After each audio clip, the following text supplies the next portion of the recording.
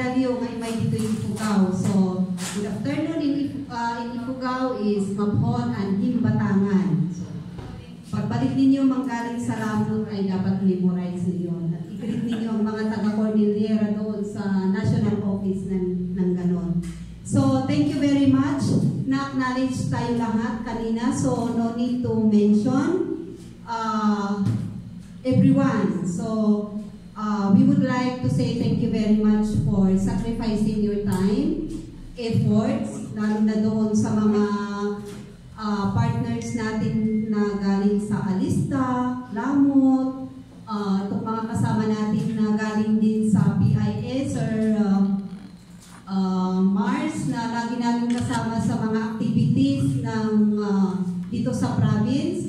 And lahat yung taga-PLGU natin na kasama din sa mga activities, mga vloggers. So, no need to mention everyone kasi baka datihan mo ma-mention that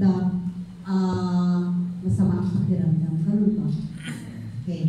So, this is the activity is Learning Exchange Forum Media Tour. So, we know that our partners na nasa local media, nasa national man kayo, nasa regional, nasa province, nasa municipal level, we would like to extend our gratitude because you are our channel in advocating our programs and services, especially yung mga dinedeliver natin sa mga grassroots levels na programs and services.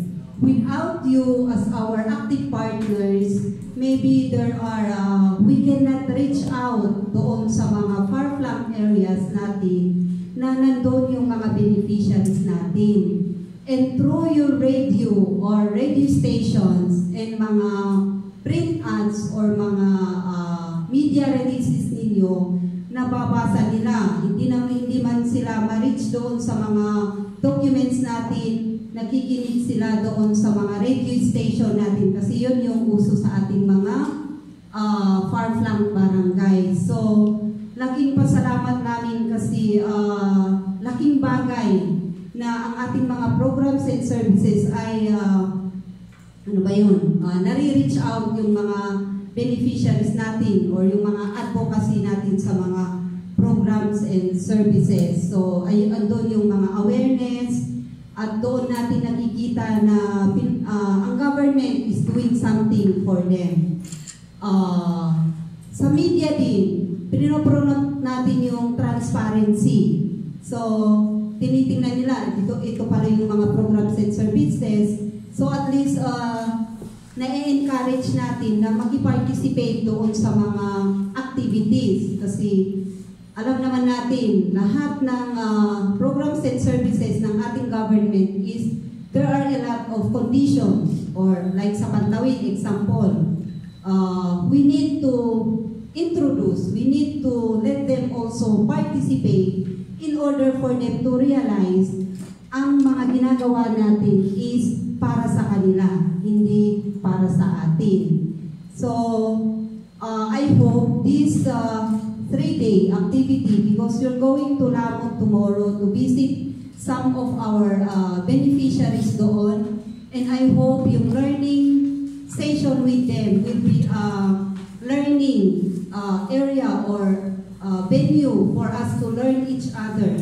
Because sa atin naman as implementer, and you as our partners in the media, hindi natin masasabi na lahat ng programs and services are perfect.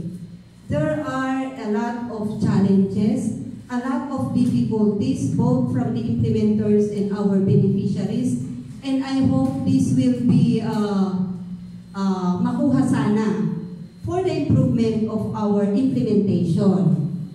And then, ma-document para tingnan natin how are we going to address those issues and concerns from our beneficiaries. So, I hope hindi sana maging venue for us to, ano ba yun? To investigate our beneficiaries. Sana it is a venue for us to get get their ideas, ano ba itong programa na ini-implement natin para maganda yung flow ng focus group discussion ninyo with our beneficiaries sa Lamut. So, sabi nga natin, ang mga tao natin, if kung hindi nila naririnig yung mga programs and services natin, they cannot avail because they do not know. So, with you as our partners, siguro maiparating natin lahat yung mga ginagawa ng government, not only DSWD, but the whole agencies dito na nakabase sa Ifugao. So, I just want to quote yung sinabi sa akin ng aking friend sa SWAT office, out of sight, out of mind. So, kung hindi nila nakita at hindi natin pinarating, syempre, hindi nila alam kung ano yung mga programs and services ng ating different line agencies.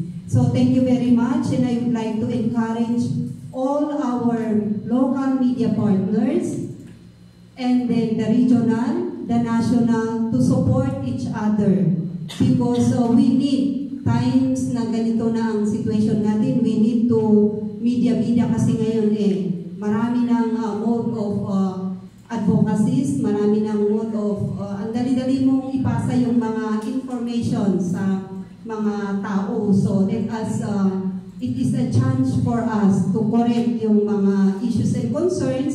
Kung hindi naman talaga totoo yan, then we use media to correct issues and concerns. Like yung mga pag-case natin doon sa Lamut and Lagawe. So, thank you very much for allowing us the time to sometimes guest in your radio. So, I hope continue sana yun para din yung mga issues and concerns natin ay na-address. Sabi ni Sir P.I. doon, ang daming issues and concerns. So, why don't we use media to correct some issues and concerns kung yung mga na-Facebook ay hindi totoo. So, tama nga naman yun. So, let us use each other. Use each other. So, hindi naman sa negative na use each other. Let's magtulungan tayo para lahat ng mga issues and concerns natin ay na-address. So, thank you very much and enjoy Ifugao for those who are first-timers. I hope you will find Ifugao a good place. Sana babalik kayo. So, thank you very much and have a good day.